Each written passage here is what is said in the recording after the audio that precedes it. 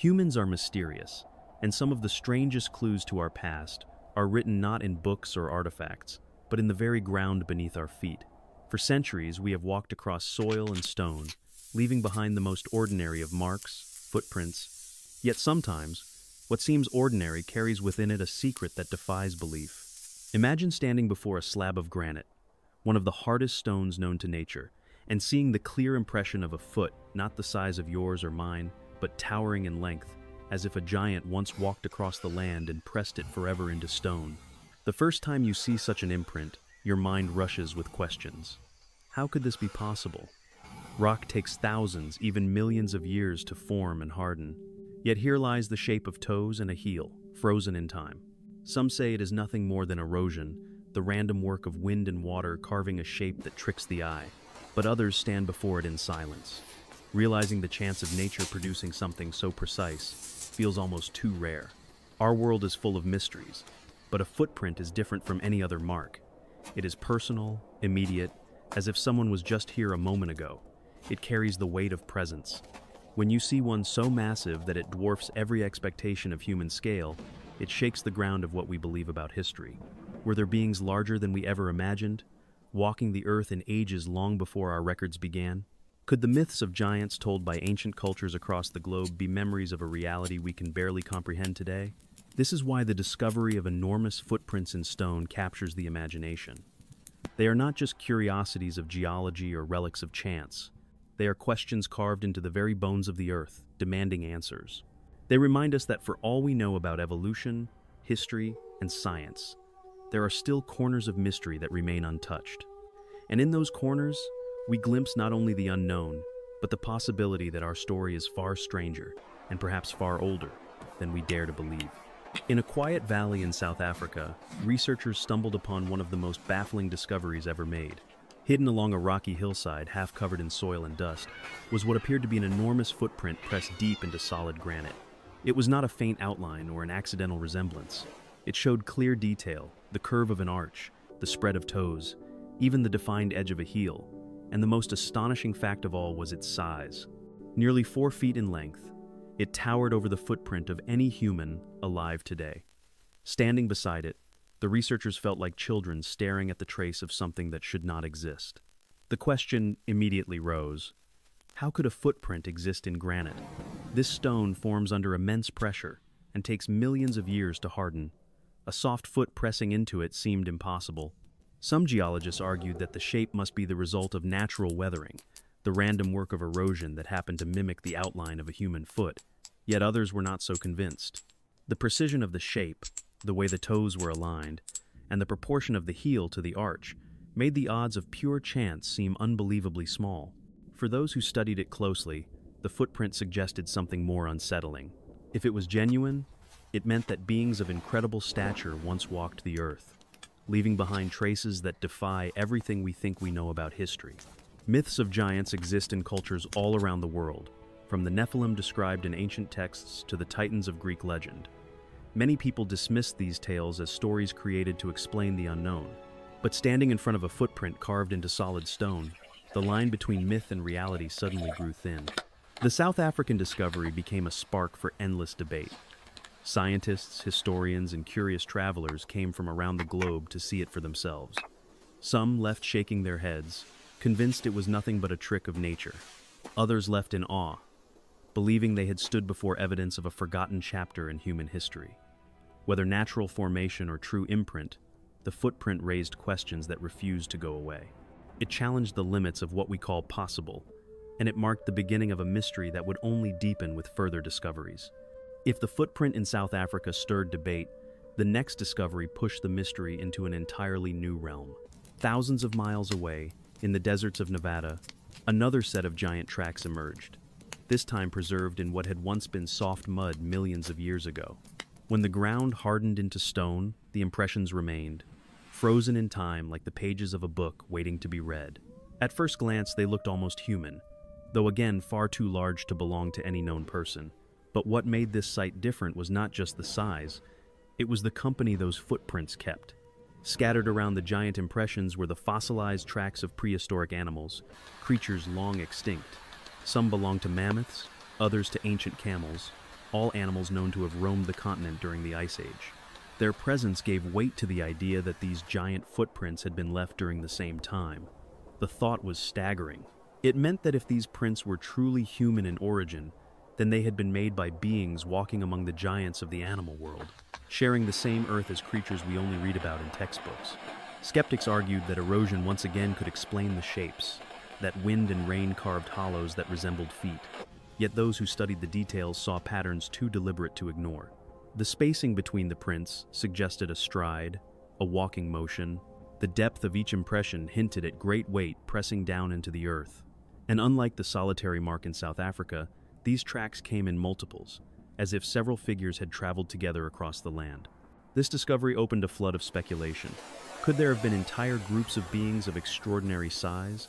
Were they travelers, hunters, or simply wanderers passing through an ancient landscape? And if such beings had existed, why were they absent from our fossil record? Why had their bones not been unearthed alongside their supposed prints? The contradiction between the evidence and the silence of the record only deepened the puzzle. For many, the Nevada site transformed the story from curiosity into mystery. It was one thing to see a single strange shape in stone and dismiss it as coincidence. It was another to see a trail of prints, suggesting life in motion. Unlike the first discovery, this one pointed towards something larger, something organized, as if whole groups of giants once walked among us. And that possibility left a question hanging heavy in the desert air. Were myths of giants simply imagination, or were they fragments of memories, passed down from a time when the impossible was reality? Experts could not resist weighing in once the discoveries began to spread across journals, news outlets, and word of mouth. The debate was fierce, dividing those who saw only coincidence from those who believed the evidence pointed towards something far greater than chance. On one side stood the geologists who argued that erosion can shape the land in ways that mimic almost anything. They pointed to rock formations that look like faces, animals, or even entire castles, created by nothing more than wind, rain, and time. To them, the giant footprints were no different, natural illusions carved by the earth itself. But others pushed back with equal force. Anthropologists, historians, and even curious travelers who studied the prints in person insisted that the level of detail was too exact to dismiss. The spacing between the toes, the curve of the arches, and the rhythm of the stride all suggested intention, not randomness. If nature had sculpted these marks, it had done so with uncanny precision. That was the point where the conversation shifted from geology to mythology. Across the world, ancient cultures share stories of giants. The Greeks spoke of the Titans, towering beings who walked the earth before the age of the gods. In the Hebrew texts, the Nephilim were described as offspring of divine beings and humans, immense in stature and feared by many. In Norse mythology, giants were said to dwell in lands beyond the reach of men, shaping mountains and rivers with their massive forms. Even in the Americas, native legends tell of giant tribes that lived before the coming of smaller humans. Were these simply tales meant to explain the unexplained? Or were they dim memories of something real? Scientists who leaned toward mythology noted how strange it was that cultures separated by oceans and centuries all described beings of enormous size. How could so many people, without contact with one another, create such similar stories? Perhaps the legends were born from encounters with massive bones of long-extinct animals, mistaken for the remains of giant humans. Or perhaps, as some dared to suggest, the legends held fragments of truth. Still, no explanation fully satisfied. If giants once lived, why had no clear skeletons been unearthed? If the prints were only erosion, why did they so perfectly mirror human anatomy? Each theory opened new questions instead of closing old ones. The footprints seemed to resist certainty, leaving behind not answers but a tug of wonder, doubt, and fascination. And that tension is what kept people returning to the stones, searching for meaning in the marks that no one could fully explain. And then came the discovery that shook even the most skeptical minds. On a windswept plateau in Turkey, far from cities and far older than any written record, explorers came upon a mark carved into volcanic rock. At first glance, it looked like yet another weathered cavity. But as the dust was cleared away, the truth became impossible to deny. It was a footprint, not vague or broken, but perfectly detailed, as if someone had pressed a giant foot into the earth only yesterday. The toes were clear, each one distinct, their curves etched into hardened stone.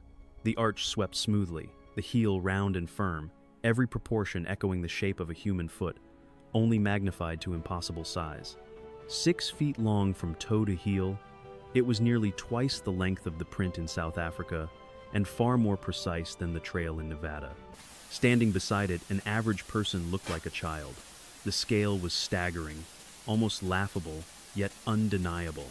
There it was, a colossal footprint preserved in rock that had hardened millions of years ago. For the scientists who examined it, the discovery presented a challenge no easy explanation could overcome.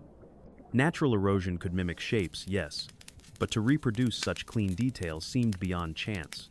If the mark was genuine, it suggested that beings of unimaginable size once roamed the earth.